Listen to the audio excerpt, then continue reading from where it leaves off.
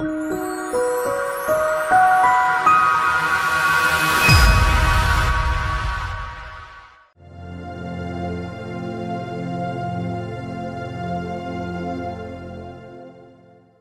majored in film studies with a specialty in screenwriting, got my Master's of Arts degree. I'm rambling. But let's see, I went down to LA in 2014 and I lived there until March of 2018.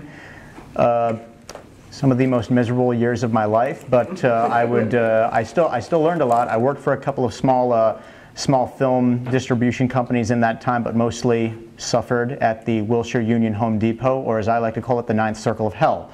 But I did, however, get a very nice job down there, which I still have, that I do remotely.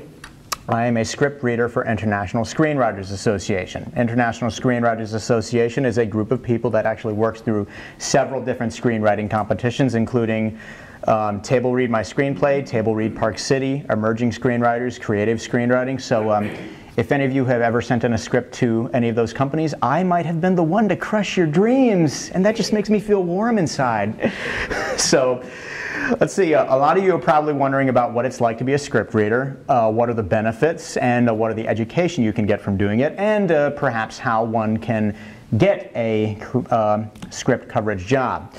So first thing we're going to talk about is how one gets the job. It's actually a very interesting process, but it's actually a little bit more easy than you might think. I got my job because I was doing volunteer work with a group of people called New Filmmakers LA, and I was able to meet somebody at a party who was able to give me an email address for some people that actually worked with international screenwriters, and I got in touch with them and I said, hey, if you have any positions open for a script reader, I would be down for that. Now the interview process is actually very interesting. They don't bring you in to sit you down, they don't gauge your personality, they're only interested in one thing, and that's how well you can evaluate a script. So the interview process is as follows. They send you a script and they have you write coverage on it. If they like the coverage, you're on board. What I don't know is if this is a script they have just lying around that they use for interviews, or if they actually use a script that's actually in circulation. I think it might actually be circulation, because I actually got paid for that one, which was nice. So anyway, there are three types of coverage you're going to do, at least for this particular company. Some companies will only have one type of coverage, but International Screenwriters, they have three different types of coverage that you do, each one with their own certain set of parameters. The first type, which is the easiest, is partial coverage. And that, they give you a script and you only read the first 20 pages. After that, you write about a page to 2 pages of coverage. And now coverage is basically you giving your opinions on the script. You say if you liked the characters, if you did or didn't like the characters, you explain why. You talk about it, whether or not you liked the dialogue, whether or not you liked the action, and you also talk about whether or not the script has been properly formatted. Basically, you tell the writer if you liked it or if you didn't, and you offer them some pointers to improve their work on a later draft. And that's the same across all types of coverage.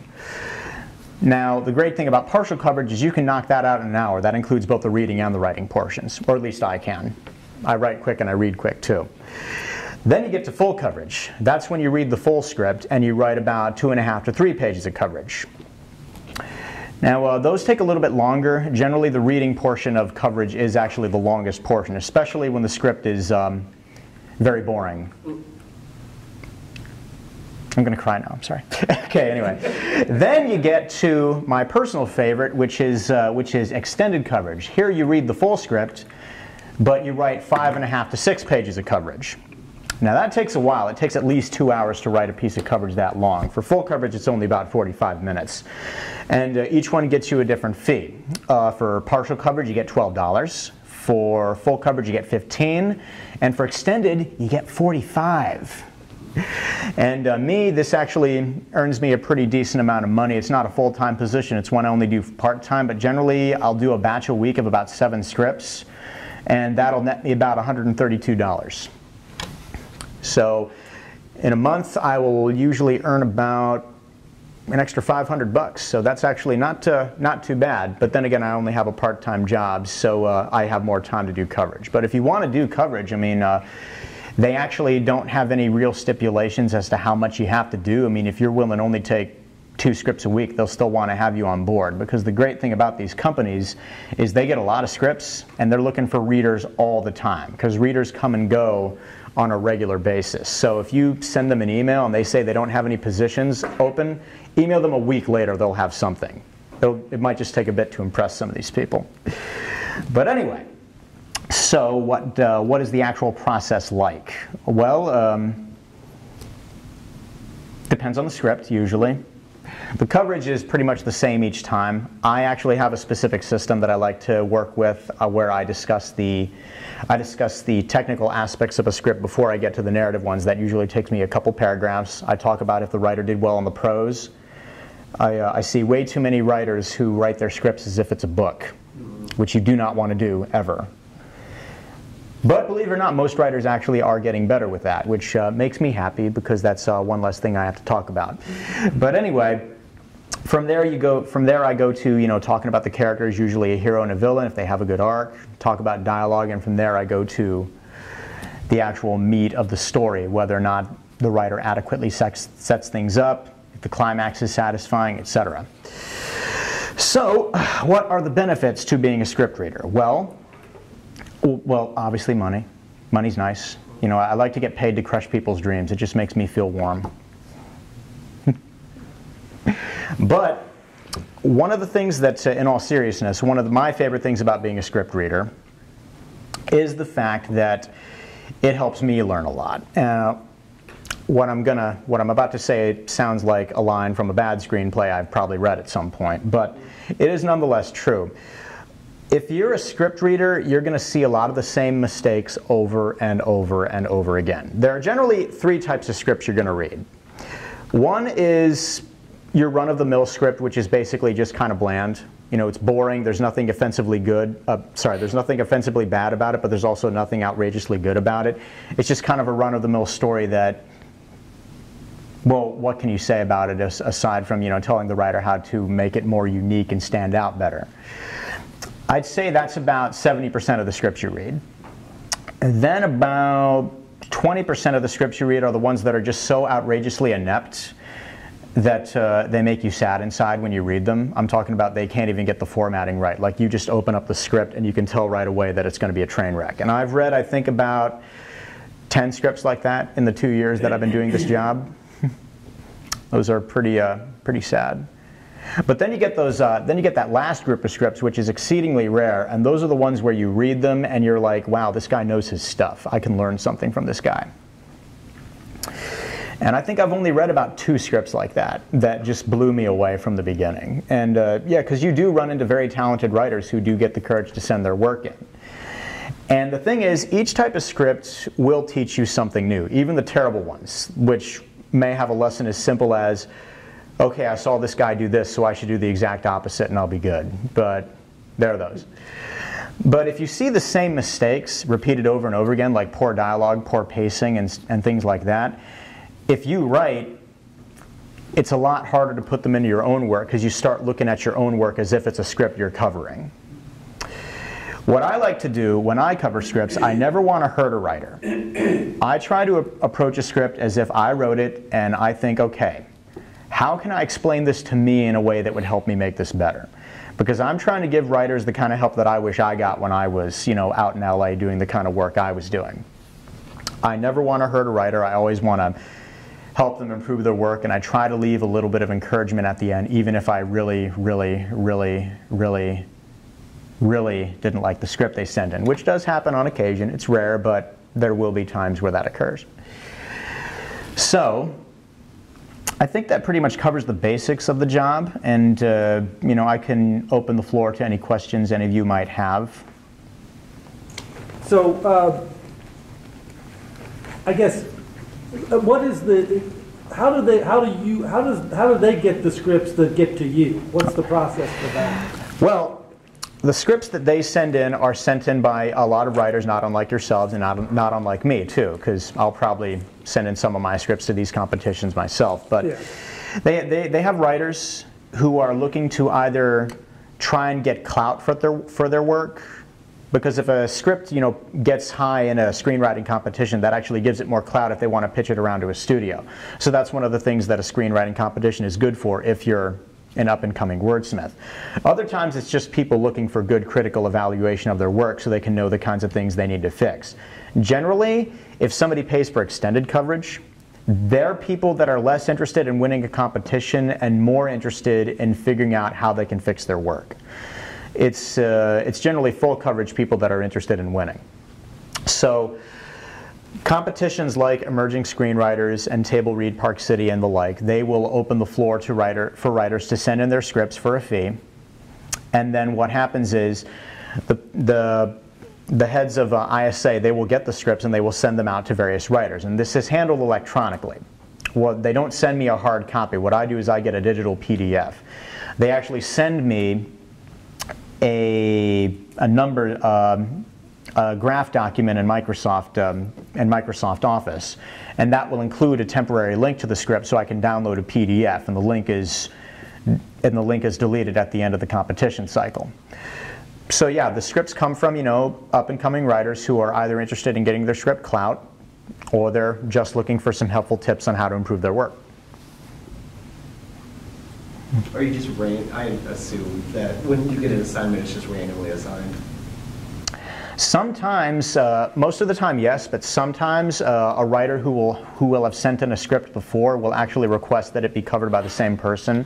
So I've actually covered the same, not the same script, but multiple drafts of the same story several times. I remember I've done that at least twice.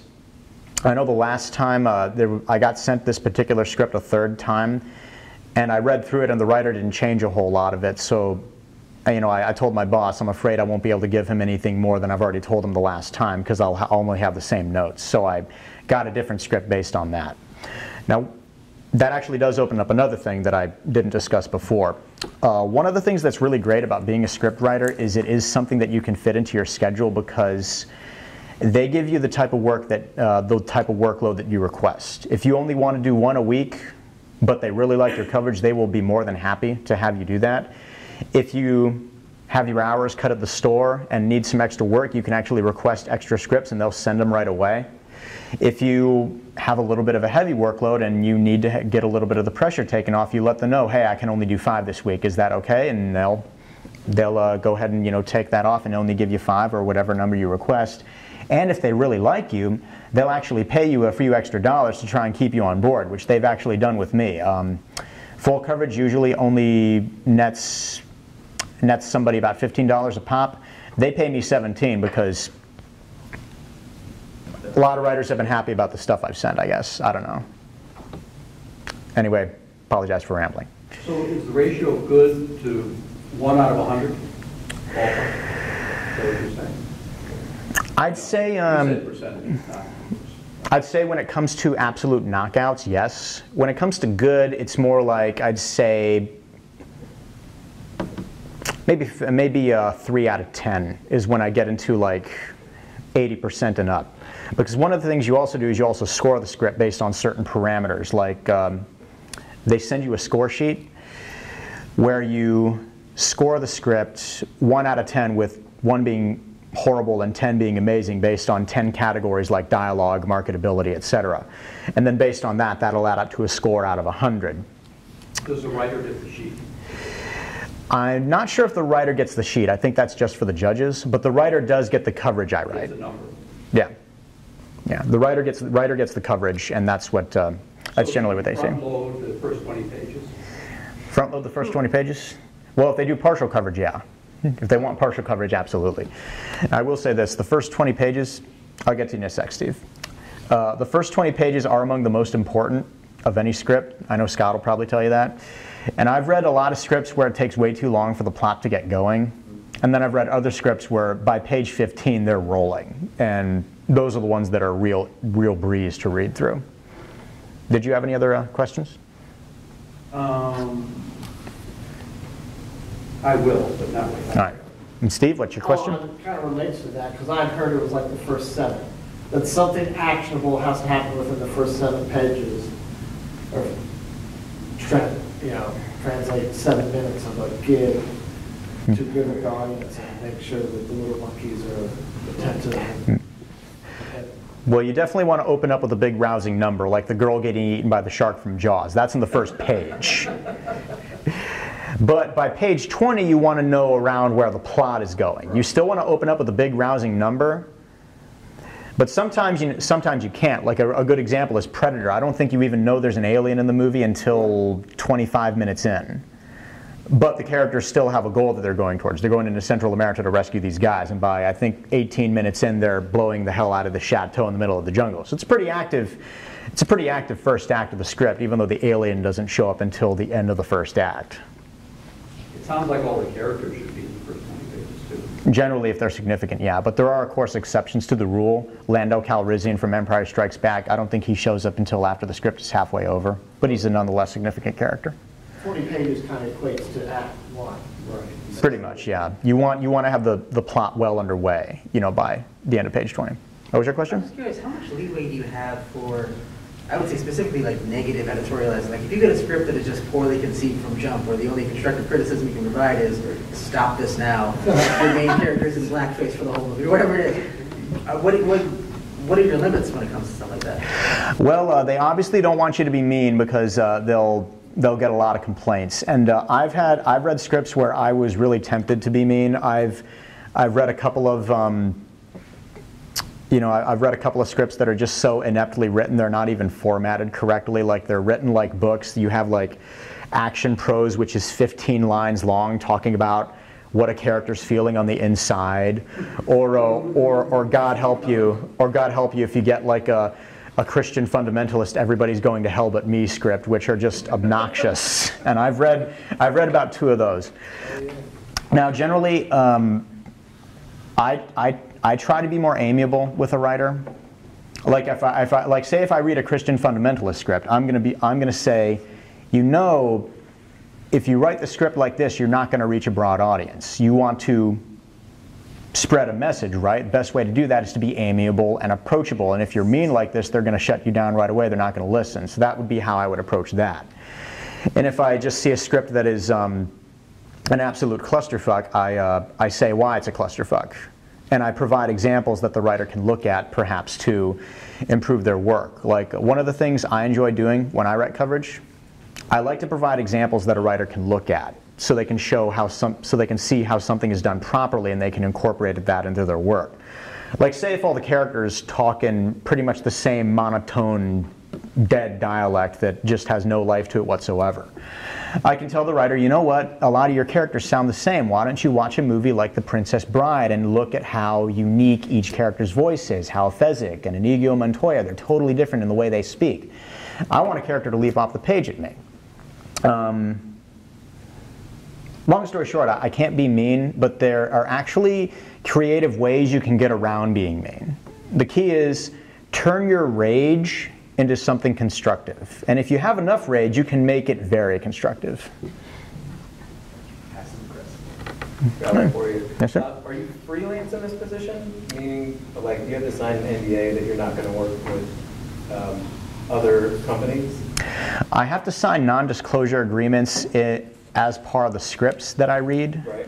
Like, I can't share a lot of great information on the scripts I've read, but I am allowed to, I believe we're allowed to work with other screenwriting competitions. I don't really think they mind that too much. Or like if you could get a job with a small production company doing coverage for them, or oh, they wouldn't mind that at all. Blacklist or something like that, where you could do that from home. Yeah, they wouldn't mind that at all. If you're working with a production company, they don't care.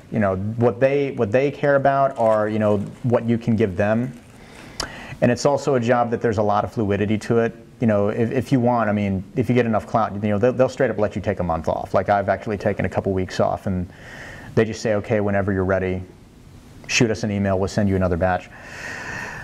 But yeah, in answer to your question, they might be a little bit iffy of you working with another competition, but if you're working with a company, they will absolutely not mind that at all. Well, I guess my real question is if you read a script that you think is 8 out of 10, and you can see a way to make it better, if say it doesn't place in the contest, it doesn't do well, it's not a quarterfinalist, they get nothing out of it. Is there a way for you to contact that writer and say, hey, I think you could do this, and like you said, you worked for a company in Los Angeles. You could take that. I don't know what capacity it was, but like if you knew a producer or somebody else that you could take it to, is that like out of bounds?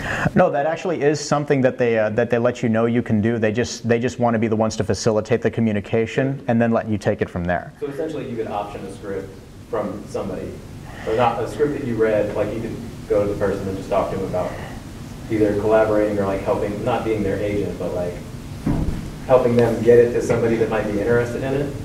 Yeah, you're allowed to do that. They have the person's contact information, and if you really like a script and want to collaborate with a person, I personally haven't done it, but this is actually included in the job description they sent. All you have to do is talk with your boss and say, hey, this guy's script, I really like this guy's script. I'd like to start talking with this person.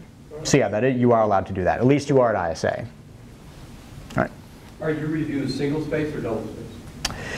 Do you have a word count? No. Word count? Well, it depends on the coverage. I know with partial, it's about 1,200 words. Once we get up to full coverage, that's about 3,000. And then extended coverage is double that. It's like 6K. Okay. So. Now, do people copyright their stuff they send in? Not really. I think a lot of it is probably copyrighted. I mean, obviously, something is already intellectual property, and there's a nice, convenient email trail. Yeah, So. That's really encouraging. This is true. This is true. I think some writers do. Some writers rely on the poor man's copyright. It's a case-by-case thing. Are there any genre generalizations you can make, or genres that are hot, or better or worse, or 90% of your stuff is zombie movies, or? Believe it or not, I haven't read a lot of zombie movies. Hey. I have read. Nothing against zombie movies. Yeah, I have read a lot of dramas, and what I found out is dramas are very easy to get wrong. Right. Like a lot of them get really preachy and melodramatic and soap opera-y and just ridiculous. Like I read one, I can't get into too much specifics, but it ended as a courtroom drama, and it had 2 7-page monologues back to back. Oh my God. The entire final 15 pages was just. And you know what? I didn't even read it because I didn't have to, because I could just tell the writer, look, this is way too long. And I recommended that they watched a little movie called The Accused with Jodie Foster and look at how they did their closing argument, which was not 7 pages, which is maybe a page. Just hit the novel template rather than some screenwriting. Yeah. Hit the wrong template. Yeah. Yes? So to what extent, I mean, I guess maybe what's the line between creative coverage versus potential marketability coverage? Like, this is a great story versus this is something that might sell well. Well, I know a lot of writers, a lot of coverage people like to talk about something's marketability. I tend to just focus on the quality of the story. My general.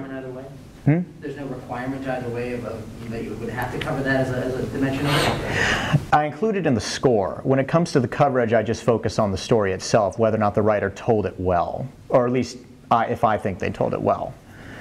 I very rarely bring up marketability. I mean, because a lot of writers, I know I am. A lot of writers really don't care about that. They just want to hear if they told the story well. Because a story can be superbly told and not have a lot of marketability. On the other hand, it could be very terrible, but it can make like $1 gajillion. So I just focus on quality of story, but I include marketability when it comes to the scoring. And generally, most scripts kind of fall into the 7 range. Kind of like a C marketability. But. How do you make a judgment on marketability? Well, I look at what's trending at the theater. Okay. I mean, obviously, if something is superhero themed, that'll be pretty marketable. Speaking of which, one of the worst scripts I read.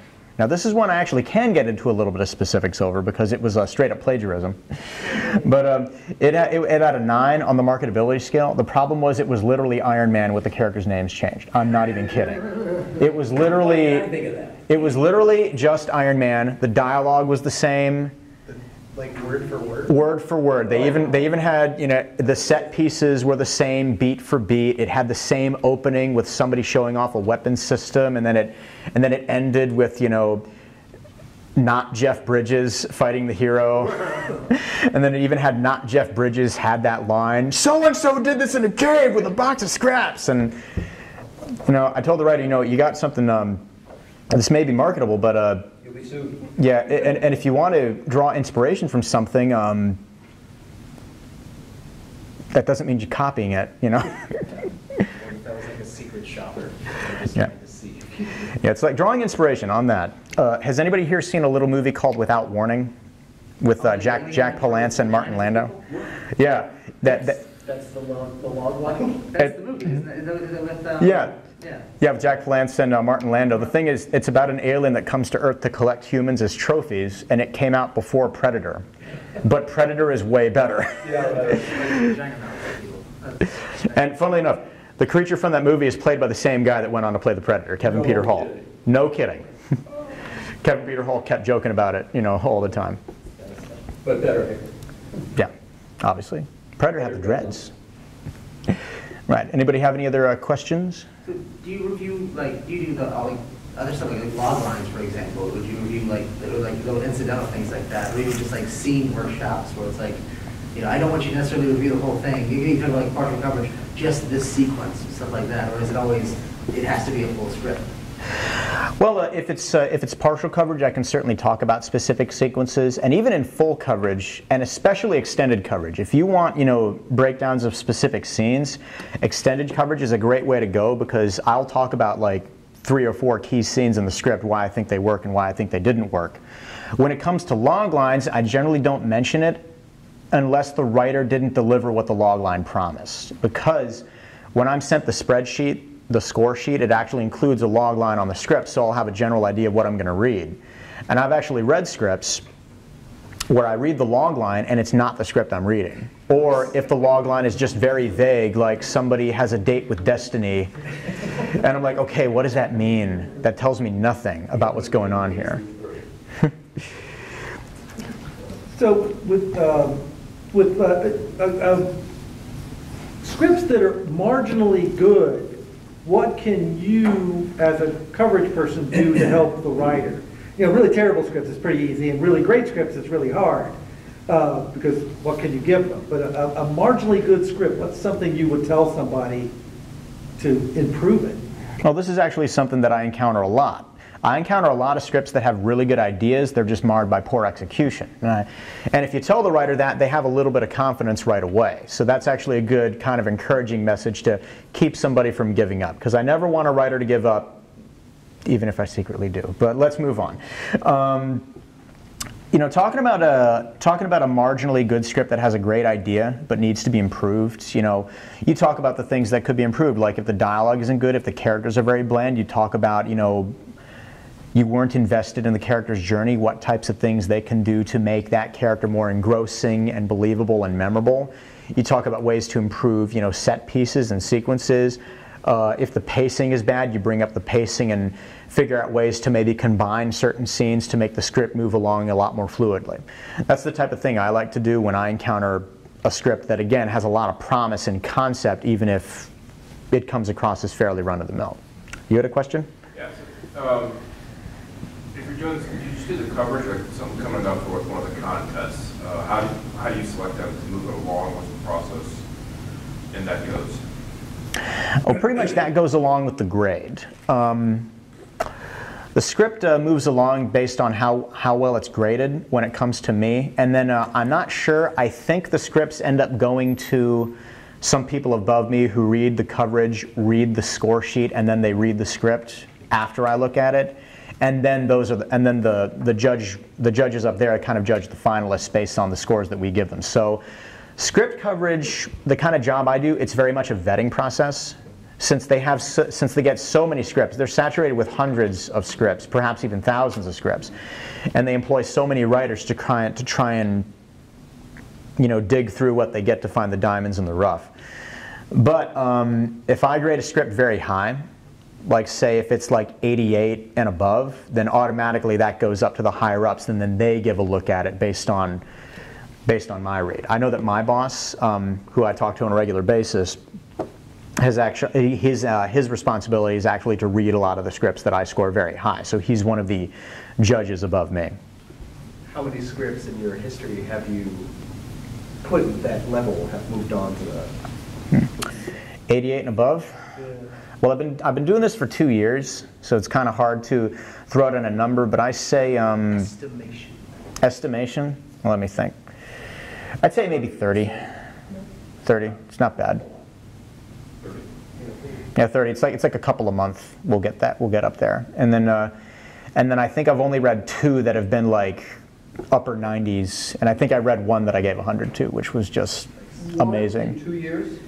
1 in 2 years. You know, it was just, and the funny thing was, it was a drama, and those are usually the worst ones. Right. But this writer did everything right. I actually ought to look through my old emails, see if I can get in touch with that guy, because I still have my old things out there.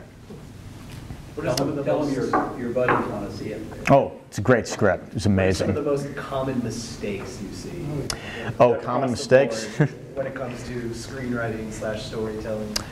Well, there are 4 I'm going to get into. One is prose, and that's when a writer is way too generous with their prose. Like they'll say what a character is feeling on the inside. Like those ones. Usually I know right away if I'm in for a treat, because I'll read a piece of prose that says, Janet felt betrayed that Rod could do this to her, and she remembered the times that they used to play at the pond when they were 12. And I've literally read prose like that. And I tell the writer, just tell me what I'm going to see and hear. That's all you need to do. And if you can't tell the story with just that, then you need to figure out a way to do it. I say that nice, of course. Another thing is dialogue. Oftentimes I'll read scripts where the characters don't have a lot of individuality in how they speak. And when it comes to an ensemble, that's especially important when it comes to a script, because I need to be able to tell the characters apart before I see an actor. Now, a really good script will be able to do that right away. Like The Princess Bride is a terrific example. Aliens, Predator, those are wonderful ensembles. Another thing is pacing. Sometimes I'll have a writer who will take way too long to get to the point when they can actually get to it from one scene. Like I'm covering one now that's about pirates. And there is a scene that takes place 15 pages in that could honestly, probably should take place at page 5, or maybe even less. But the biggest mistake I run into, and this is one that has killed a lot of really, really creative scripts that I've read, is overuse of exposition, where the writer feels the need to explain something way too much, and they're not brief with it. I read one script, it was a biopic on a real-life pirate, and the entire script was exposition, from beginning to end. It was just the characters explaining the socio-political things that were going on at the time. There was no character development because they were all too busy explaining the story.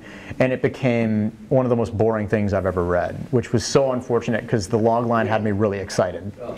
Those are the 4 big things: dialogue, prose, pacing, and exposition.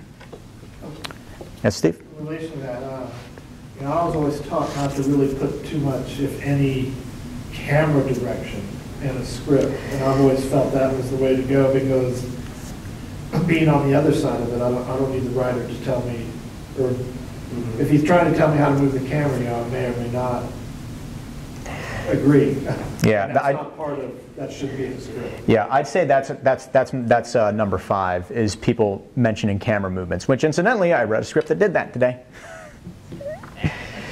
Never ever talk about camera movement. That is your cinematographer's job. And now if you want to be the cinematographer and the writer on it, great. But if not, that's something you do not want to discuss too much as a script cover. So that's all right for a shooting script, but not... It's all right for a shooting script, not a spec script like I read, which is all about the story, nothing else. Does anybody ever put music in? Oh God, I've had people include YouTube links in their scripts. Guilty! Yeah, Scott says no. Now, I haven't had that happen in about a year, thank God. But I had some strong words for that one. Never. Like, well, they will. Now, it's okay to include it as ambient music, I suppose, if you want to set the mood for the reader. But I will tell the writer, it's possible you might not be able to get the song due to copyright issues. Right. Now, for the writing process, it's okay to include it as ambience, but that's about it. Not a YouTube link. You're just saying. Not a YouTube link. No. If say they reference a jukebox up in the corner that's playing Long Tong Sally, they can do that. Oh, it's in the scene. Yeah, if it's ambient in the scene, that's fine. Did you go to the link? No. Okay. No, like, there's no point, because it shouldn't be there. It's amazing if the entire submission was just to rickroll you. I've read $80 to just be. I've read a couple where I'm like, you know what, maybe. So what stories do you want to see? Does your brain want to read that you're not seeing? I know that generally, I mean, I like fantasy, science fiction, and horror. Those are my genres. I like stuff that takes me out of the real world and into something more unique. Now, I do read them a lot. I read a lot of fantasy, science fiction, and horror scripts. A lot of them are just average. You know, they're just people trying to find their feet. Reading outrageously bad stuff isn't as common as one might think. At least it isn't for me, since I've been reading more. I generally don't want to read dramas. And it's not because I don't like dramas. It's because a lot of the dramas I get sent are from people who spend way too much time on the message and not enough on the story. It's like the story's supposed to be subservient to the message, when in a good script it's the other way around. Like if you take a message out of a movie like, say, Zootopia, it's still a really good movie. It's a buddy cop movie with a compelling mystery, even if you take out the racism angle. And I read way too many scripts that get way too preachy with their messages. Even if I agree with them, I get irritated. So I generally like to read stuff that's character focused, where the circumstances in the world are able to help a character become more unique and interesting. I mean, Indiana Jones is a terrific character. Alien is a wonderful horror movie that has an amazing lead with Ellen Ripley. I think sci-fi and fantasy. I read a lot of sci-fi. I think it's character-driven. Yeah. Yeah, a lot of times I'll read sci-fi and fantasy and they're way too interested in the world building and not enough on the character. But I hope that answers your question. I hope that was a good one. Okay. As you put together your profile, can you put like preferences for what genres you would prefer to read? Like, I would definitely be able to offer more notes and helpful constructive criticism for these genres as opposed to these genres. You can do that. That would actually be something that you would talk about with the person you work with. If like, say, if I want to only read like horror and sci-fi scripts one month, I can actually conceivably send an email to my boss, and if they have a large amount of those scripts, they will gladly send them to me. If, however, they get nothing but dramas, they say, well, we only got dramas. Is it not? I would think the majority of amateur screenwriters are looking at the things that they think they can sell, which are going to be horror, thriller, sci-fi, comedy. I would have to think that would overwhelmingly be the number. And that is true. That is true. A lot of times I do see scripts in those genres, but I've been surprised. Some months I've gotten nothing but dramas, and it's like the weirdest thing. I don't know if maybe they send them my way because either they really hate me or people really like my coverage and they think maybe, oh, we'll send Eric the boring shit. I don't know. I meet the writing students at OSU, and I audit some writing classes there. Most of them are sci-fi, fantasy genre. Yeah. Go ahead. Do you know anything about the writer when you get the script, or are they sent to you blind? They're sent to me blind. That way I have no, they don't want us to be biased in any way. Exactly. Yeah, like they don't want us to be biased in any way. They don't want us to like hate a writer and then automatically we're gonna, give them, bad reviews because they didn't, they were a dick during a Skype call. Yeah, they absolutely send them in blind, so it's just the story I'm evaluating. You don't even get the author's name. I do get the author's name. That's it, though. So you can know, like, hey, this is a man writing for women. Maybe that's why they don't sound so good. It's not totally blind, but it's decent enough. I generally don't pay attention to names except when I do my coverage sheet. Some people may be a little bit more biased, but you do get the name. That's about it. I would think that. Yeah, but if you don't write a certain writer now, I mean, you still know who it is. Yeah. Sometimes it's actually helpful. Like if I get two scripts by the same person, like I've actually done that where I've covered in a single batch like 2-3 scripts by the same writer. So I could actually say, okay, I read all 3 of your scripts in this batch. Here are some of the common mistakes you do that you can look at. Here's something you do better in this script that you don't do better in this one. And that's actually sometimes very interesting. Like I know this batch, I actually have 2 scripts by the same writer. So it's actually interesting to look at, like say if a writer works better in a specific genre, or if one particular script works better than another. Because I remember one batch, I got one script by this one writer that was actually a very good drama, and then they wrote a comedy and it was just terrible. So. Do you see much comedy? Comedy is very rare. It is very rare. I've gone for like months without seeing comedy, and I think that's because in a script it's a lot harder to get across because you don't have the benefit of a performance or actually watching a physical comedy. Like say if you read the script for Ghostbusters, it's not nearly as funny as the movie because you don't have the performances, you don't have the way Bill Murray delivers everything so deadpan, you know? Well, most comedy, most American comedy is visual. Yeah. Most Brit comedy is ironic, but it's still kind of visual. Yeah. How do you handle like the social import? Like if you read a script and you go like, the lead character is very sort of like maybe regressive or something, or like you know, like an old school misogynist or something, or the themes don't seem to be like you say, like, well, post Me Too era, maybe this story wouldn't work. Would you level that criticism, or would you not necessarily think about that? I take it on a case-by-case basis. Like I've said, I've read 1 or 2 Christian fundamentalist scripts, including ones that went into like pages and pages talking about how you're going to go to hell for not being Christian, you know, written in total earnest. And I try to not talk about my opinions on the subject matters. What I say is, this is not going to have a wide appeal. You're not going to reach a wide audience because you're going to piss half your audience off. So if you want to reach an audience and be more successful, you want to be willing to reach out and, you know, do a little bit of catering to an audience while still maintaining your vision for your story. And I say the same thing with scripts that have stances that I agree with, because I've read a lot of scripts that have a lot of themes and deal with a lot of issues that I actually am 100% behind the author with. But the author doesn't do it in a way that I find engaging in the form of a story. Like I've read a lot of environmentalist scripts. I'm an environmentalist, but I think every environmentalist script I've read has been terrible. And on the other hand, you know, I look at a movie like Dirty Harry, which I do not think that's how police work should be conducted, but I will absolutely pop that on a Saturday night. And you're not looking at documentary scripts? No documentary scripts. It's all fiction.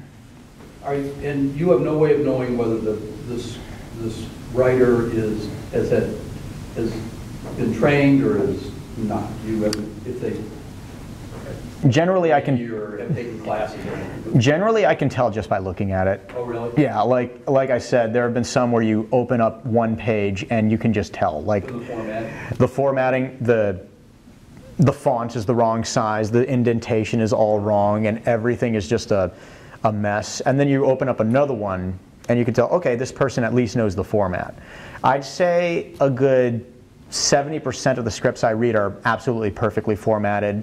Another 20% have like a couple of little flaws here and there, and then there's a very small percent, I'd say maybe one script every 2 months that is just a complete train wreck. So then most of the submissions are from people who have taken the screenwriting class? Yeah, I would assume based on how they look. Either that or, you know, they've actually read scripts online and have figured out the rules, or they have programs like Celtics or Final Draft or Use Writer Duet. Have you just tossed a script aside after several pages? No. The only time I've ever done that, and I always talk with my boss first and say, hey, can I get another one? It was with that one script I mentioned earlier where the writer had sent it in twice before and I'd covered it twice. And then I read through the draft they sent and it was the exact same thing that I already covered. So I told my boss, I can't give the writer anything new here. Maybe they need a new set of eyes on it. And that was the one time I've done that. Would you agree that when you look at a script, it's cursory, generally speaking, that a good script will be balanced in its action and its dialogue, you know, throughout it on the pages? That's something that's advice I was given when turning in scripts. Maybe not to people like you, but maybe to people that are less inclined to suffer very many pages of boredom or whatever. Yeah, I would say that's a fair point, because I've read some scripts where they have like one scene between two characters that goes on for like 8 to 10 pages, and of course that's way too long. But one of the things I noticed is that in the really good scripts I read, they can tell a really good scene in like a page and a half to 2 pages, and it'll be a mixture of dialogue and visuals. Because I've read some scripts that make excellent use of set design, where they will point out something in the room that tells something about a character, or maybe a mark the character has on him. They'll basically use visuals to tell a story. I know I read one back in January that was very much a Hitchcockian style thriller, and it made exquisite use of visuals to try and tell its story, so it didn't need a lot of dialogue for me to know what was going on. And in the scene description, they'll explicitly say there's a relationship between this item in the scene and this part of the character. No, if the writer is really good, they don't have to. I just know from reading it. So, any more questions? Well, thank you, sir.